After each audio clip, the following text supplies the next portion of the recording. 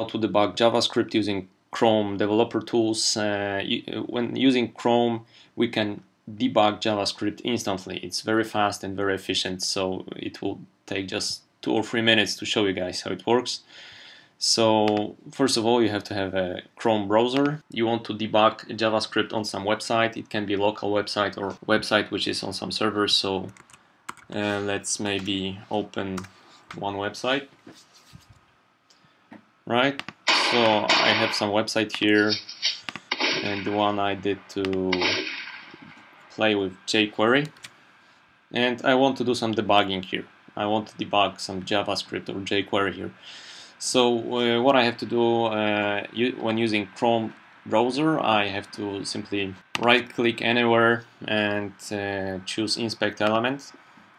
This will display me the HTML of this particular element I actually clicked on, but I want to go to the Sources tab, and I will click here, and here in Sources I will actually have listed all JS files that this particular site being displayed is using.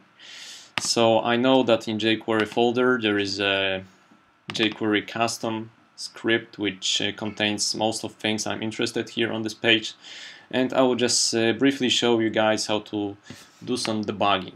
Okay, so you put breakpoints simply by clicking, like in every compiler, on the sides. So I actually marked the click clear function, which is fired when I click on the cleanup button here, right? So let's click it. The breakpoint immediately is the script is stopped on the breakpoint, and here are a couple of things I want to show you. So you can watch expressions like in most compilers. So here, let's see, you can view variables, or you can view the values that you're interested in. Okay, so let's see, for example, what's in okay, maybe I will simply okay, so it's